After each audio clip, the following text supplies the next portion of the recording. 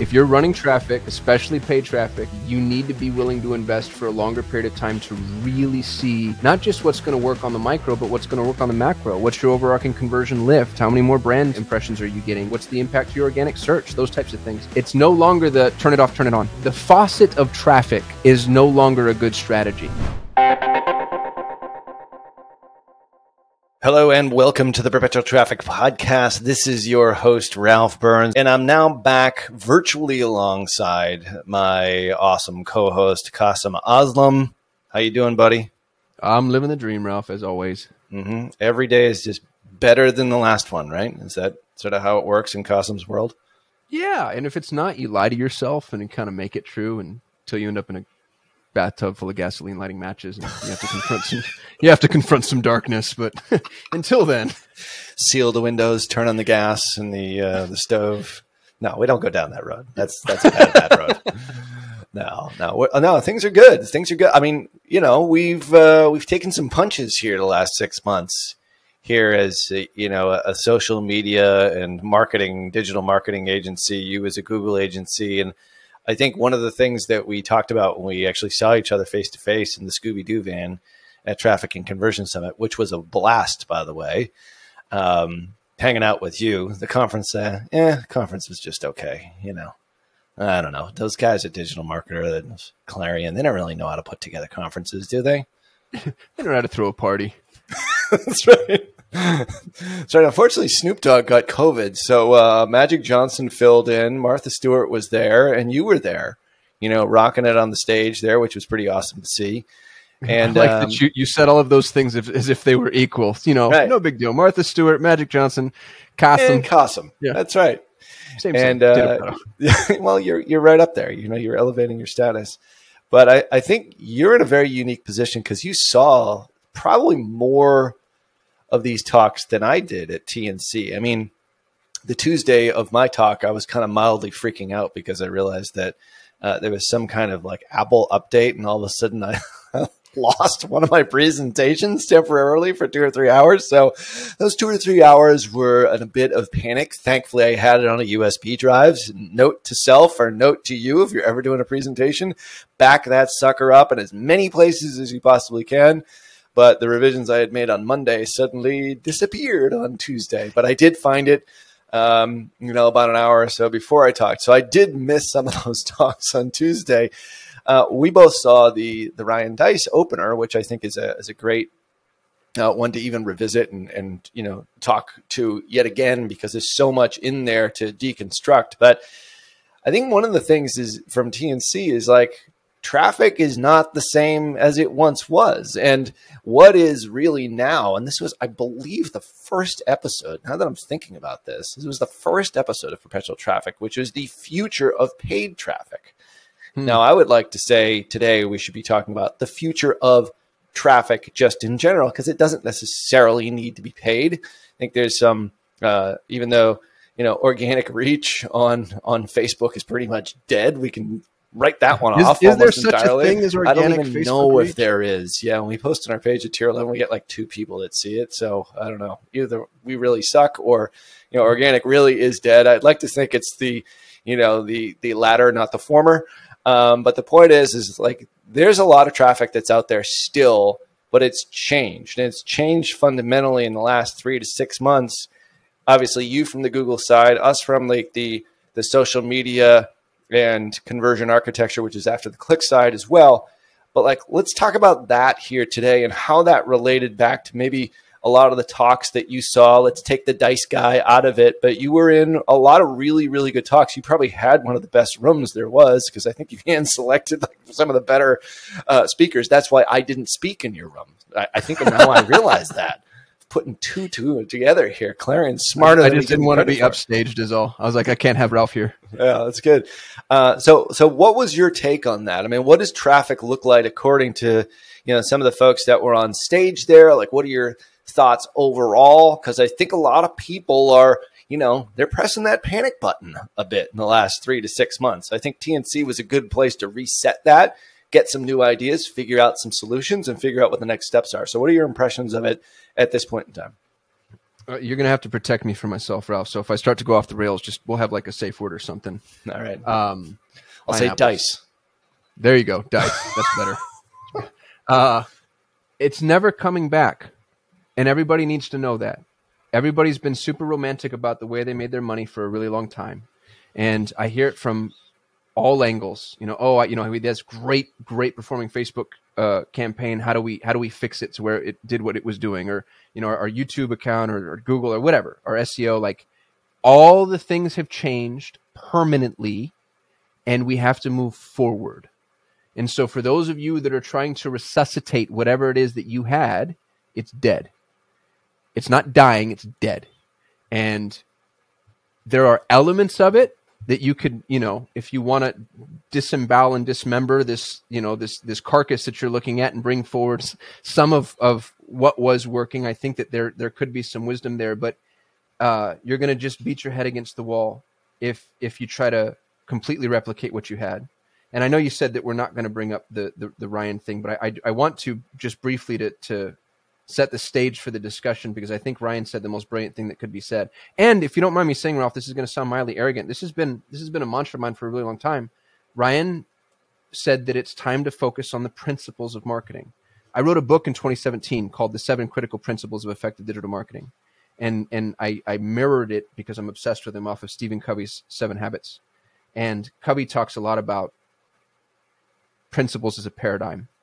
The character ethic versus the personality ethic, etc. And the whole quick fix, hack, tips, tricks, BS, like it's done. And we need to now focus on making marketing a real endeavor. It's no longer like a back alley, just pull rabbits out of your hat, anybody can learn over the weekend thing. It's something that needs to be invested in and nurtured and cultivated. And it always has been that way, but the hackers were really able to make some headway. And their day is done. And that maybe is one of the most annoying soapboxes I want to jump on real quick, and then I'll shut up. Man, I hate the gurus. I hate them. Yeah. I hate them. And I think they should all be stripped naked, tarred, feathered, and paraded through every major city to apologize and atone for their sins. Because if somebody's selling education and they don't actually do this for a living, that's what I love about digital marketer. That's one of their slogans for a long time is we actually do this stuff. And if you're listening to this, stop buying the courses. Stop it. If there's somebody out there that actually does it, go learn from them for sure. But some of these freaking jokers, man, and I won't say any names because it's such an incestuous industry. And I don't want to get in trouble, but all right. It's easy to spot. You know what I mean? Like it's easy to spot the people that don't really doing it, and 90% of their courses aren't actually, they're not consumed anyway. So it's easy for them to get away with it because they've just got a lot of flashbang, whiz bang, whatevers. Right. And all of that's done. Like we need to focus on marketing like it's any other, like it's accounting, like it's a type of thing that you actually have to follow the rules for and invest in over the long term. You need to know GAAP. You need to know GAAP. That's exactly right. Whatever the analogy is for marketing. Generally accepted accounting principles. Accounting practices. Yeah. Right. Well, I've got some bad news for you, by the way. You have become a guru. As I've had to accept my self-loathing long ago, so it's fine. It factors perfectly. Now, coming from someone who denies being a guru, which I hate the term too because it's such bull crap. Because it denotes exactly what you're talking about in a lot of ways. And we've seen a lot of charlatans out there. For nobody who knows what a charlatan is, it's a faker. And there's a lot of them. And that was funny because the day that I was mildly freaking out about my TNC presentation, my VP of marketing was watching a lot of other talks, not to name any names, but there was some people that were up there that were just blathering on about like generalized marketing principles. Like you have to put the right message in front of the right person. Like, I get that, but like, tell me how. Go tactical, get a little deeper. Don't show me a Shopify tactic from 2017. It's 2021, for Christ's sake. I was showing some screenshots from April of this year, and I felt bad about that in my presentation, even though, we talked about iOS and, talked about it head on and all the stuff that we're dealing with right now. So the point is like, how do you, as a guru, sorry, as someone who is a subject matter expert, let's try that instead of guru. How does someone differentiate between a guru and somebody who actually knows what they're doing? How do you not get duped? And I know there's a lot of folks that listen to the show that are still kind of new at this. I mean, we've got some more advanced people, and I think it's important to go back to the basics no matter what, but the point is like, how do you find who is the right ones and who isn't? What would be your filter? I'm just going to brainstorm here with you a little bit. Maybe we can build the filter together. The easy red flags are linguistic in construct. It's semantics. So like, the dollar a day YouTube strategy, that type of thing should immediately be a red flag. Because if somebody's making any money running ads for $1 a day, then you have to question why it is that they're selling education. Now, interestingly, there are some really good lead-ins with things like that. So don't discard them, in its entirety. Dennis Yu, actually, now that I think about it, has a $1 a day Facebook strategy. I really like Dennis. I think he's a super sharp guy. Dennis has a phenomenal agency. He knows what he's doing. So, don't discard somebody. He does it. He does so it. There's the qualifier. That's the key. Okay. So I wouldn't discard them out of hand because they have clickbait titles, but I would put your wall up. But what you just said, Ralph, I think is the most important thing. Do they perform this function, this task, on a regular basis? Them or someone on their team. Is there an agency or an executor, or are they an in-house marketer for something that would allow them to be a believable? Ray Dalio talks about this a lot in his book Principles, relying on the believable party, because everybody's got an opinion. Opinions are like rectums, as they say. Everyone's got them. Everybody's got them, and they all stink. Who's the believable party in the room, and what is it about them that makes them believable? It's not. And man, here's what sucks about listening to thought leaders, and I fall into this category, by the way. It's not the smartest guy that gets the gig. It's the showman, right? It's like the best orator, whoever puts the best spin on it, or who can say it. So really, the smartest guys and gals are probably like deep, dark, cave-dwelling, nocturnal, over-caffeinated, don't want to talk to people, and don't actually want to be on stage. The people you get to hear from are the egocentric, I have the sad, pathetic personality trait that just loves attention. And so that's why I'm here, and that's why you have to contend with the information that I'm offering you. I do have the benefit of saying I have the #1 Google Ads agency on the planet.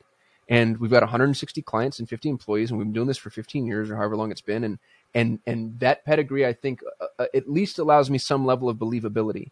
But there are people out there that are more believable than I am. I'll name one, actually. Here's a competitor of mine who's smarter than I am, Ed Leak. He's out of the UK. Super sharp guy. He sells education. He actually does it on a regular basis. Now, he's not taking on any more clients, which is why I'm comfortable name dropping him. Good. Well done. But go find people that do it. And most of those people don't sell education. So you have to find the people. It's that apex. It's like they actually do this, and they're willing to tell you what it is that they do. That's the education to go in and consume. Mm-hmm. Couldn't agree more. I think, there is a component of, I always sort of think to myself, like, who's the competition for what we do? And it's some guy in his basement somewhere, who doesn't get out, doesn't have a podcast, and just is figuring this crap out, like in a crazy, like algorithmic way. And he's a mad scientist, and you'd never see him on a stage, and he'd probably never actually come out with an info product, but like that's the competition, because we're basically competing against, in a lot of ways, embedded biases as to how things have always been done. And the reason I say that is that it was actually a subject of one of our calls yesterday, one of our group calls, where we do like breakout sessions in Zoom, which is really cool. I don't know if you've ever really done that, but you can break people out into sessions into smaller groups. Like we've got a big Zoom call, like we got like 40, 50 people on the thing. And then, we break out into these smaller groups and we talk about it. And it was all about biases. And it was led by our VP of Innovation, who was on the show back on episode 324, who's somebody who actually is doing this stuff, by the way. He's not like just a figurehead. Go back and listen to that episode for sure. The point is like, I think we're battling against that all the time too, because there's things that are happening, like something that worked in 2017 doesn't work anymore. Although, like we came out with all kinds of whiz bang tactics and strategies and names of stuff. Like we came out with the Michigan method. We came out with the e-com ad amplifier and all these things that really did work well. Now, do we use parts of those and still what we do today? Yes, we absolutely do. But is the next tactic? Nobody has the solution for iOS 14 and 15. Okay. I'm going to tell you that right now. Unless they're actually going back through and like hacking the system and they've got some crazy ass way of doing it, I'd like to know exactly what it is. And if you have that solution, email me directly at ralph@tier11.com and I will be sure to vet it. But the point is like, now what are you going to do about it? Unless you have, I have that hack, by the way. Yeah. Supposedly, just so you know, just a soundbite for you, Ralph. I have a horrible idea, but keep going. I just want to plant the seed. We have to make sure that is Facebook compliant. That's the killer thing. If Facebook is listening, we're not doing Kasim's hack as of right now. So anyway, so here we are talking about no hacks, and you bring up a hack. Oh my God, you're such a guru all of a sudden. Such a guru. I know, such a hypocrite. Yeah, total hypocrite. So we're battling against biases of things that maybe we've done in the past and didn't work. And now maybe they should be tested again or re-looked at. And everyone has biases. Everyone has like certain ways of looking at things. If you're saying, oh, I'm the most unbiased person in the world, well, that means that you are biased towards the fact that you're unbiased.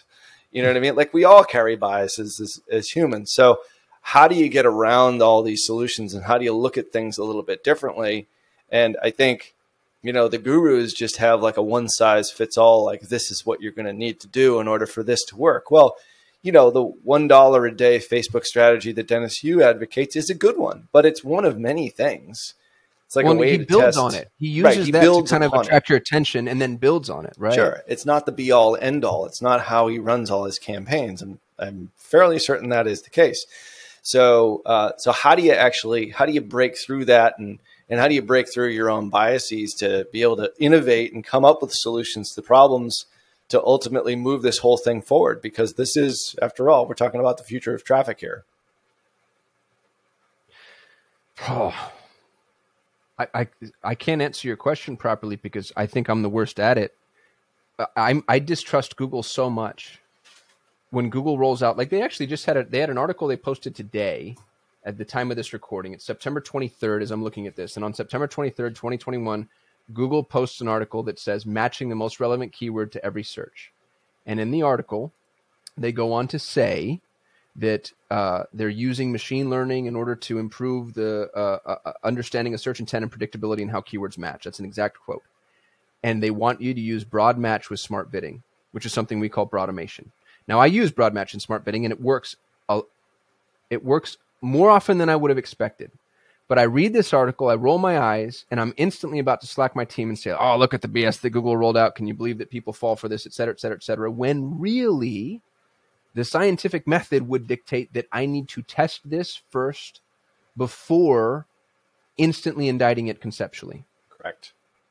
But I've been bit so many times, it's hard to do. Humans we're pattern recognition machines, even when patterns aren't necessarily there. And I think, that's a couple 100,000 years of evolution at play. Sure. Like you had to start to try to identify patterns because if you didn't, you died. And now we need to go against the grain a little bit and get a little more scientific in our thinking. And man, I don't know how to do that. I don't know how to undo the Pavlov's dog response that I have every time somebody gives me, a bad piece of advice that came directly from Google. Mm-hmm. Yeah, I think it's and I hate to get too esoteric on a show that's pretty tactical overall, but I do think it's important because the tactics come from new ways of thinking. Like the reason why we come on here and we say, oh, this is working really well is because we've actually, pushed aside our previous biases and done something different than what we've always done. And came up with an innovation, which means there's going to be a lot of failure along the way. Great example yesterday, not to call out my team, but I'm going to, is that our Facebook partner manager, we have a call with her every 2 weeks, and she mentioned lead ads. She's like, yeah, well, lead ads are great. And, a lot of agencies that are in your space are starting to rethink them and utilizing them for front-end lead gen because you're staying within the environment. You're staying within the app. In this case, it's pre-populated. There's all these benefits to it. And my team immediately poo-pooed it. I said, well, we don't do that. No, that's just total crap. And I said, well, wait a second here.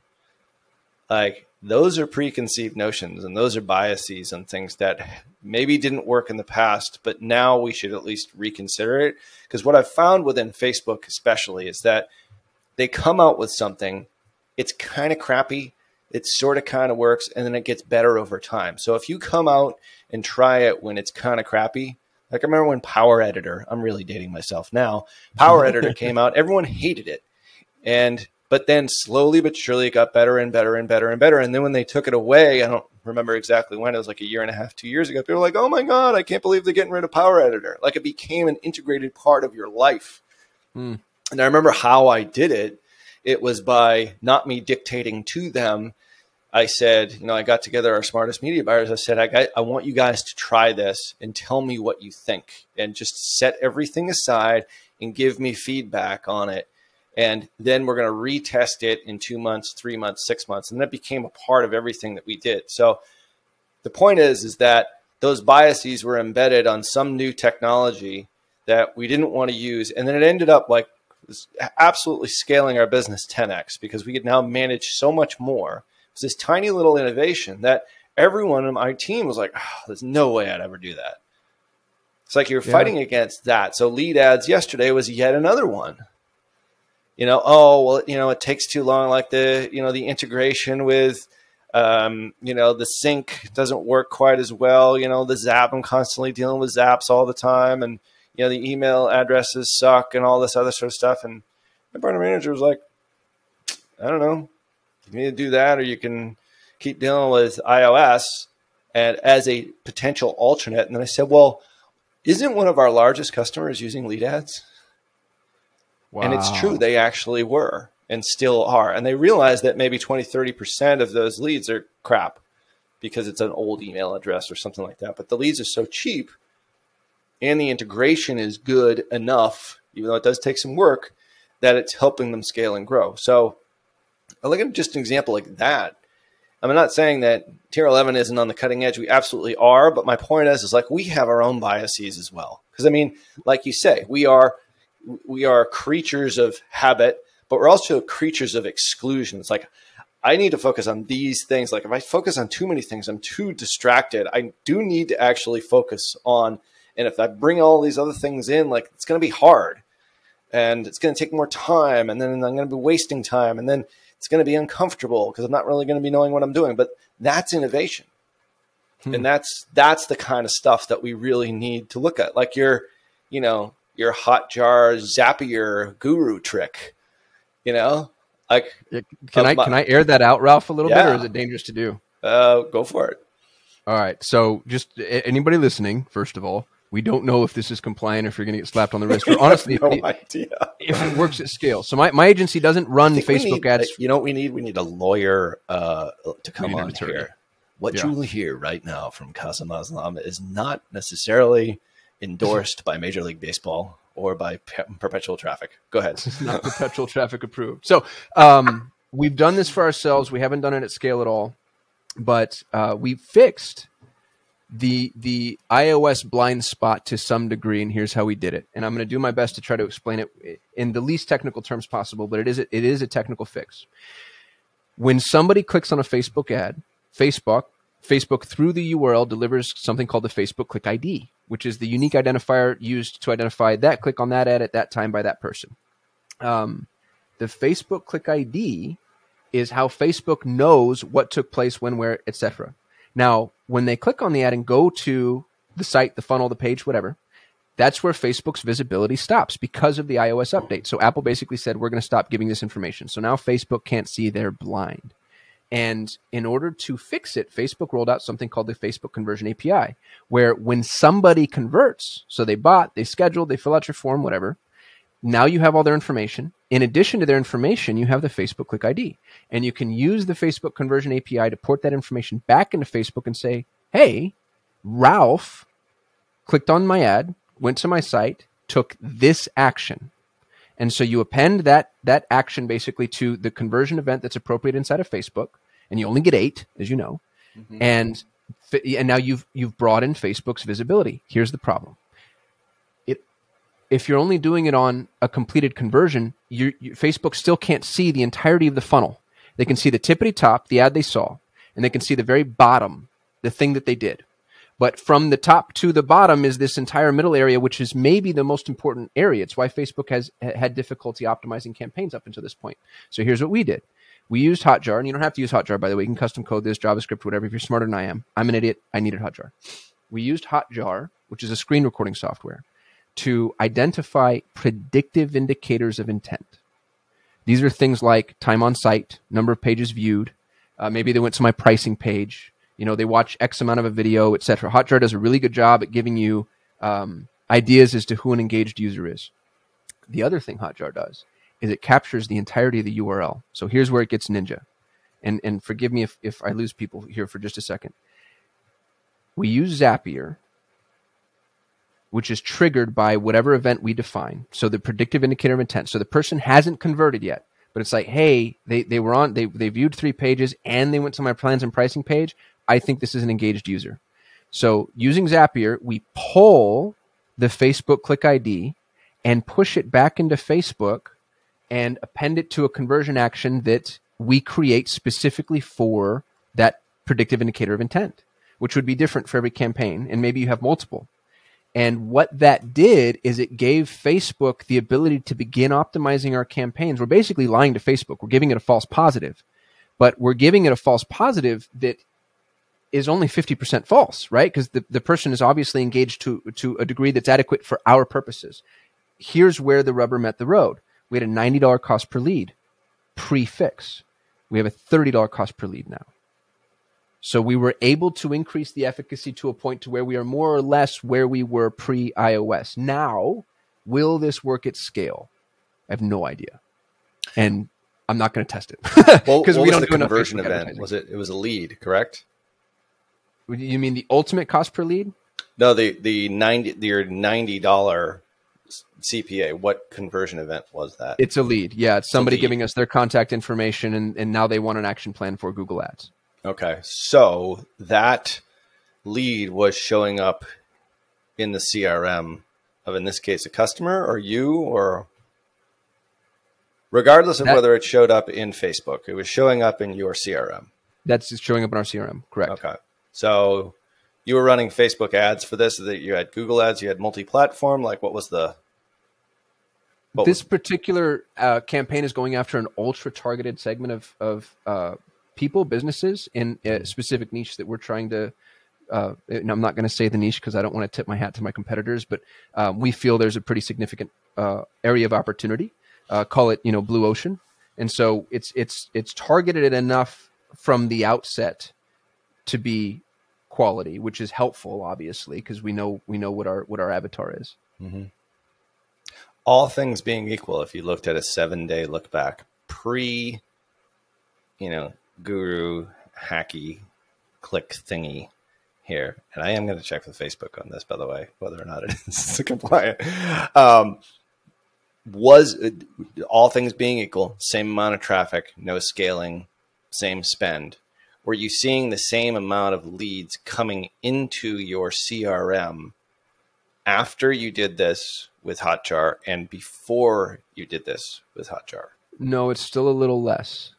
Pre-iOS update, the campaign was performing better. Mm-hmm. iOS update killed it. Okay. So it was the optimization engine that was really hurting this individual campaign. Correct. But when we rolled out the Hotjar fix, it didn't bring it back to pre-iOS numbers, but it got a lot closer. Okay. And remember, we're spending less than $3,000 a month on this, so it's a micro campaign, teeny tiny. Still, it's data, right? My point is like, how much were you actually seeing prior to this change and through this implementation with Hotjar and Zapier, that's probably significant, but it's not game changing. Like, let's say you got 100 leads before it, and all of a sudden you got 120 leads after, but you could still see both. Maybe 30 were showing up before in Facebook Ads Manager, mm-hmm. and now maybe 90 are, in the other, post Hotjar Zapier. I'm trying to like name this thing something. That's the Hotjar Zap thingy. But you were seeing similar Hot Zap. There you go. That's good.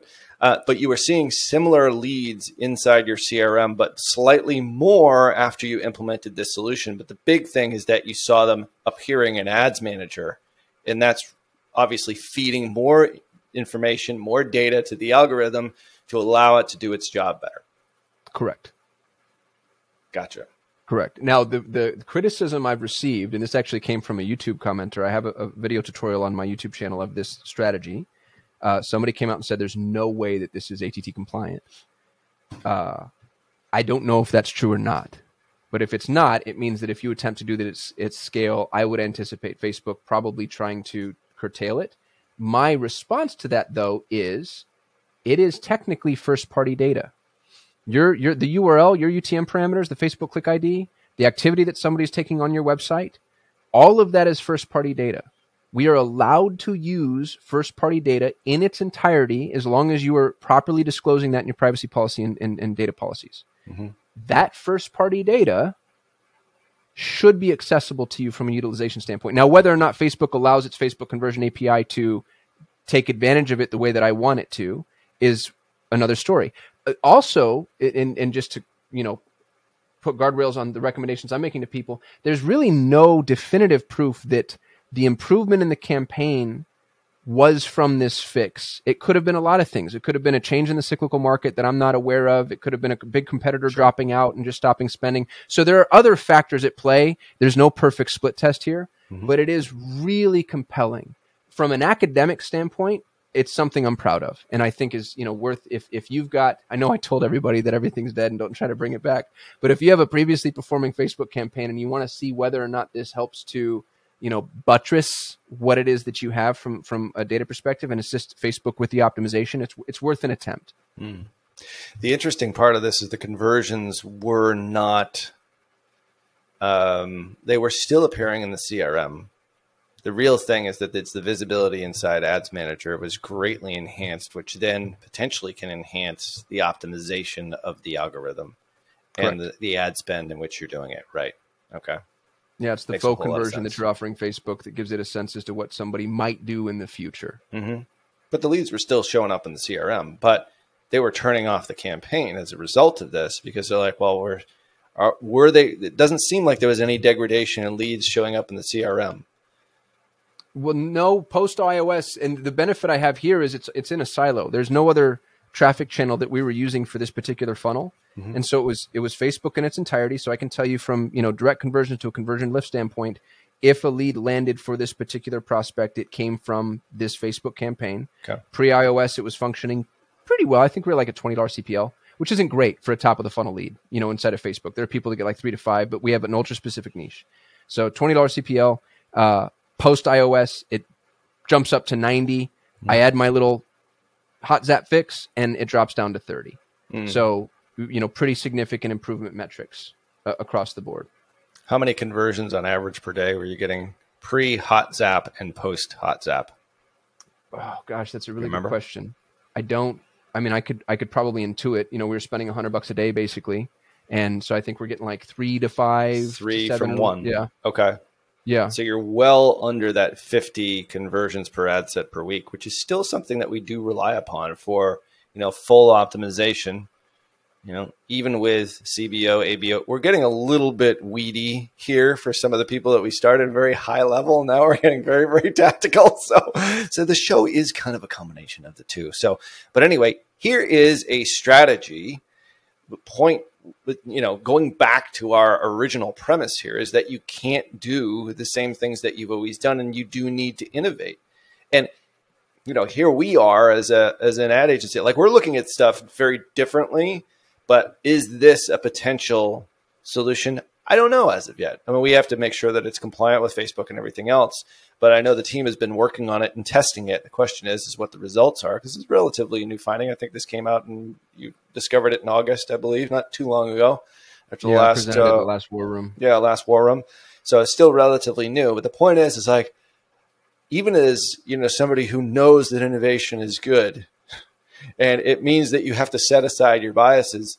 The immediate bias was like, nah, that can't possibly work. Zaps are too expensive. Well, maybe not. If you're doing this at scale, I don't know how many conversions we get per day, probably 10,000 conversions a day is my guess, so that's scale for sure. So is something like this a potential solution? I don't know whether it is or it isn't. The point is that you innovate and you think of things and you're open to ideas today more so than you ever have been in order to really survive in the traffic world as it currently exists. And that is a very big takeaway, I think, for everyone here. Like Google's, I don't know if Google has I guess Google sort of does have the equivalent of this. It's like another thing. Conversion tracking. Yeah. Okay. But Google doesn't give you as many conversion actions to optimize against. Facebook is allowing you 8 conversion actions instead of a campaign. Google kind of allows you 2, one that you can consider to be a transitional conversion, one that you'd consider to be, the primary conversion. You can have more conversion actions in that, but not tethered to a single campaign. So it doesn't let you. Google does this automatically behind the scenes algorithmically, I think, but it doesn't let you fake the funk to the same degree. Right. Yeah.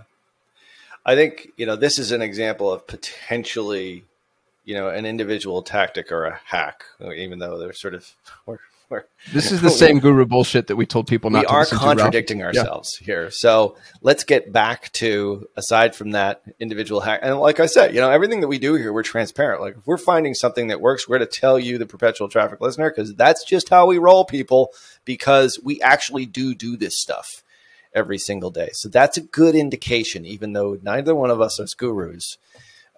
We just have to be subject matter experts and understand this. But going back even further, like back to even Dice's talk, it's like going back to the basics, the principles, the most important things about marketing. And one of the things I think that was, definitely go back and listen in on episode 324 when we interview our VP of strategy and innovation. He's basically a creative guy who innovated a new way of thinking about how we can mass produce both research as well as avatar creation to talk really deeply to our avatar, which has nothing to do with some hot zap whiz bang tactic. It has to do with exactly what Dice talked about, which is go back and read Eugene Schwartz, the best advertising book for me on the planet, which is Breakthrough Advertising. Head on over to breakthroughabvertising.com. Get it from, a good friend of mine, but no affiliate link, by the way. It's just the best place to find it. But it was 1952, I think it was written. And all that stuff is so true today. I still quote it today. And it doesn't come back to any tactic. It's about really speaking to the known desires or pain points, like really understanding and feeling who that avatar is in your cold traffic and your front end ad. Like if you cannot crack cold traffic, you're screwed right now. If you're writing bland, flavorless, copy with static images that don't speak to the known end desires or pain points of your desired market, or at least are interesting and captivating in one way, shape, or form, or you're not utilizing video to tell the story, and you're not doing all these sort of deep and profound things. We should do an entire episode just on breakthrough advertising unto itself, but be that as it may, like that is one of those things you can go back to. It's like, oh, I already know how to write copy. It's like, that's bullshit. Like I read breakthrough advertising every year, it's not like I haven't been doing this for a while. It's like, just set your ego aside and your biases aside that you either know it all or you have to go back to things that are really, really different. One of the best books, we talked about this on a YouTube live we did.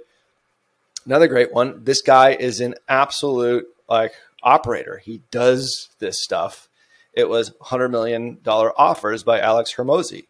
It's such a great book because first off, he does this stuff. He's the guy who launched Gym Launch. We should get him on the podcast at one point in time. Maybe if we kiss up to him enough on this show, he'll find out and he'll just find us. He'll just find us.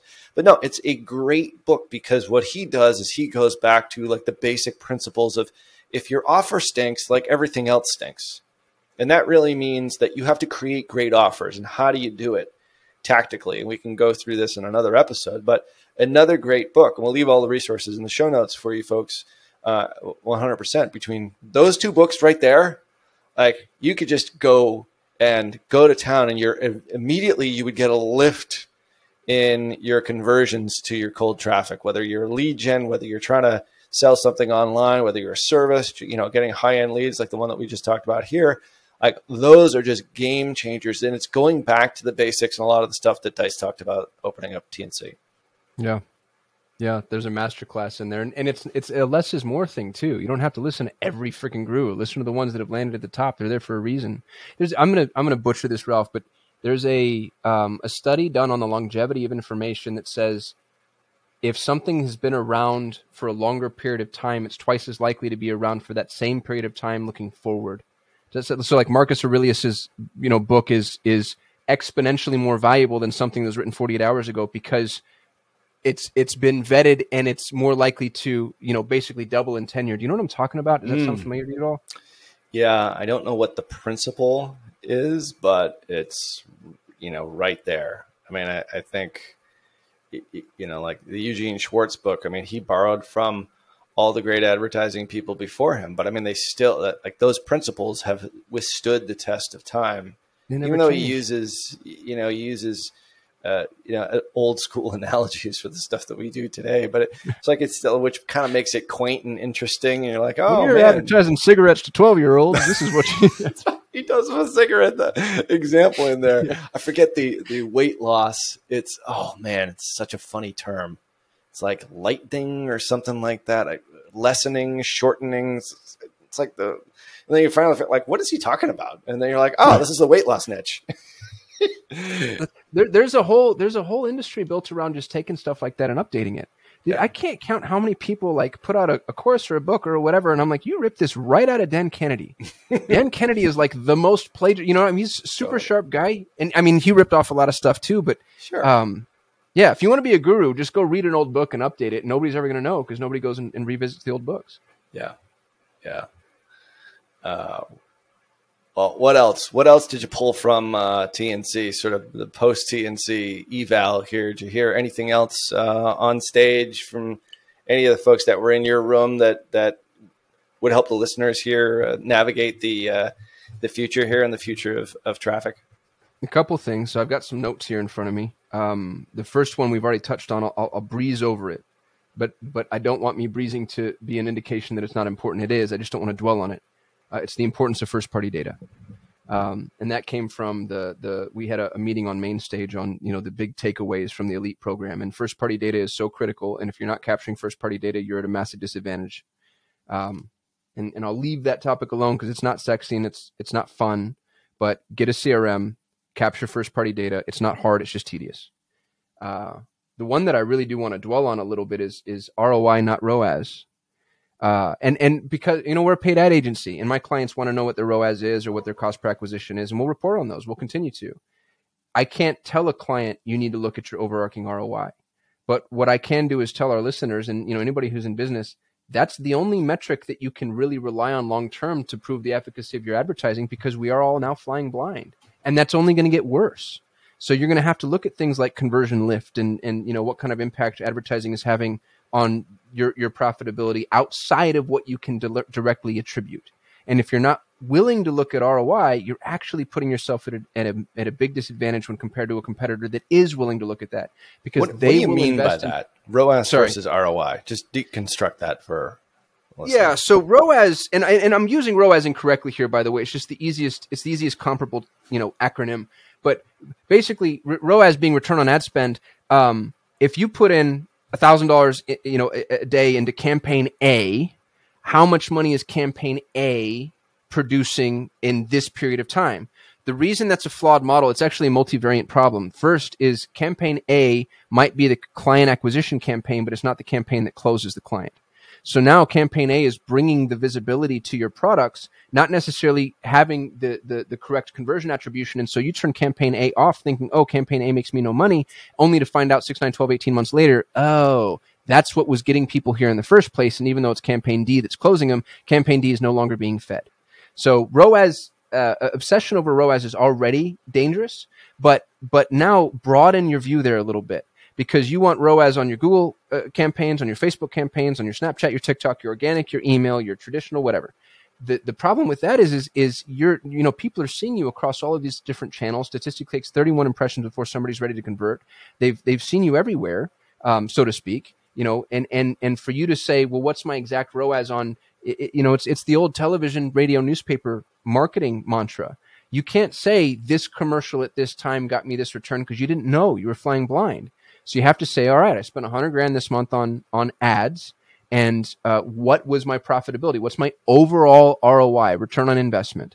It's a dangerous thing for me to say, because it takes the responsibility off of my shoulders. It's an abdication of responsibility from an agency perspective. So I realize it's in my best interest to say those words, because now I get to say, like, oh, well, we don't know how this campaign's performing. Just check your ROI. So I'm not telling people not to try to drill into it. You should, but you should also be receptive to the idea that there's profitability coming from pockets of traffic that you can't necessarily directly attribute, and pay attention to. And the best way to test this, by the way, is turn it off.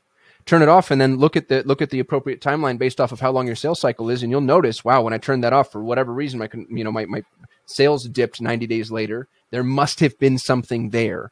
Now, not everybody has the luxury of being able to do that, but that's why you want to start focusing on ROI and not obsessing over ROAS to such a degree. Funny story. Maybe not so funny. It's actually kind of sad, but it's a story directly related to what you're talking about. So we run Google ads, we run search, we run branded search, non-branded search campaigns. We do some YouTube, but primarily we go after that market, but we also do a fair amount of Facebook. So what we really do is top of funnel stuff on Facebook, because we can't really expect people to just kind of come in and, hire us sight unseen. Like, they need to know that we're actually good and we do what we say, and know, like, and trust and all that sort of stuff. So, this podcast is one way to do it, I suppose, but then we do it through Facebook video ads, through what we refer to as level 0 traffic. And it's a really great way of, accumulating lots of audiences on platform, by the way, which you can then obviously retarget. And we have a retargeting campaign on Facebook. But for some reason, I'm not exactly sure why, it might have been the CEO founder's decision, which was horribly wrong and flawed. We'll say misguided. Yeah, misguided, is that person decided to shut off our Facebook ads on September 1st. And while our Google ads were still going, we were getting, leads in from Google, and we were doing a pretty good job of that, like sort of within our KPI. All of a sudden, everything just dried up. And we're like, why are we getting now like 10x more for our leads on Google than we were getting on August 31st? Like, why is this, like, what the hell? Like, all things being equal, like, what changed? And we all sort of came to the conclusion that, oh my God, we shut off our Facebook ads. So here we are, like, doing stupid stuff like that. We realized it, thankfully, within a very short period of time, and then got things back. But what we were thinking is that, if we're running level 0 traffic, which is sort of more branded ads, and then we're retargeting them, or then we're targeting sort of the branded keywords like tier 11, that kind of thing.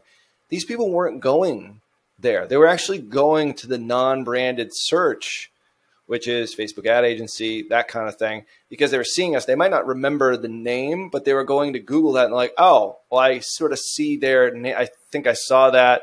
Maybe they saw a video of me doing some kind of educational thing, and then maybe a retargeting video, which is maybe a little bit shorter, like, a stupid guitar video that I might do. But like, we realized, like, oh my God, we're guilty of it too.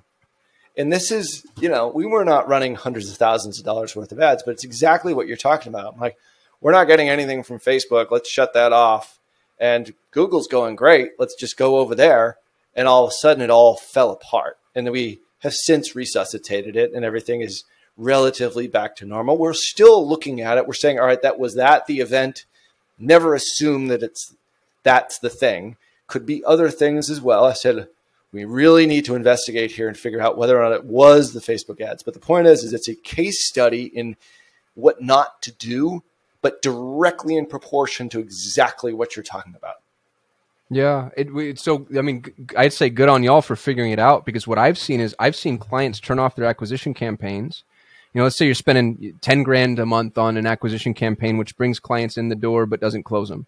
And you don't realize that they're being closed elsewhere. When you shut that campaign off, your profitability goes up. Let's say that it feeds you for 90 days or whatever. Well, for the next 90 days, because you already have a pipeline of clients, you think you made the right decision. You're like, bam, we did it. We optimized. Yeah, I'm spending 10 grand less. I'm still making the same profitability. And then 90 days later, you have to remember, oh yeah, we shut the thing off at the time. And then now you have to know that it was 90 days on a pipeline perspective. And that's how long it takes people to convert. And for people that don't know their numbers, which is a lot, they might never realize what actually killed their campaign was their over optimization. Yeah. Yep. Because you get greedy at times, or you just think, for us, it's not necessarily a 90-day window. It was almost immediate. It was crazy how it just like, boom, it's gone. Yeah. So when I'm being hyperbolic with 90 days, it might be 7 days. It might be 18 months, if you're big B2B, whatever. Yeah, for sure. But if it's 90 days and you haven't figured it out because you've got that longer cycle, right, it's harder to rectify because you don't remember what you did 90 days ago. Harder to bring it back. Well, so that's, one of the other things that I've written down here is longer timelines. If you're running traffic, especially paid traffic, and I'm guilty of this. We tell everybody on every sales call, it takes 90 days to prove concept. We'll probably still say that for smaller campaigns, but you need to be willing to invest for a longer period of time to really see not just what's going to work on the micro, but what's going to work on the macro. What's your overarching conversion lift? How many more brands, impressions are you getting? What's the impact to your organic search? Those types of things. It's no longer the turn it off, turn it on. Yeah. There's the faucet of traffic is no longer a good strategy. Turn it on. That was the best analogy I could come up with. I like that. The faucet. The traffic faucet. The traffic faucet. Where, once again, you did it. You crystallized the whole episode right there. That's the future of traffic, is the faucet. Do not turn off the faucet. Keep the faucet on. It's really is it. I mean, I think you need, this is not easy to do if you are bootstrapped and you are living hand to mouth and you can barely pay your bills. I'm not going to kid you. This is a hard thing to do. And this is the reason why I still do think, even though Facebook got a little bit preachy on this kind of crap at the start, it's like, you're hurting small businesses. Well, they actually are. And it's larger agencies with larger spend and stuff like bigger businesses. We're seeing less of an impact here overall. Plus, surprise, surprise, they all read Alex Hormozy's $100 million offers book. They've got a good offer. Right. Like, it still works no matter what. You've got a solid business. But if you're just skating by on razor thin, easy for me to say, razor thin ROAS margins, it's a lot of R's alliterating. It's going to be harder for you to make this work. And I do think, when we've talked about this probably a fair amount on the show, is that a lot of these changes have hurt small businesses, and it's hard to make this work. It's easy for us to say, look at your marketing holistically, have all your channels. Like, people want to attribute stuff like, oh, do I turn up my Google ads and I turn down my Facebook ads? And what do? Do I throw in Snapchat? And then do I do this over here? Do I optimize for SEO? Well, it's all working together to acquire customers through like a larger sort of customer acquisition path. And as soon as you can sort of understand that and look at it holistically, smaller businesses are going to have a harder time doing that, especially those that are bootstrapped that might not be able to get even a level of data here because of all these changes. So I'm not saying like what we figured out here is the easy button by any stretch. Maybe the hot zap, Kasim Google's guru strategy. And we're just like adding words to this. The hot zap Kasim guru strategy maybe is the solution. I don't know. The point is like, you do have to look at things in a broader way. And it comes back to good marketing principles.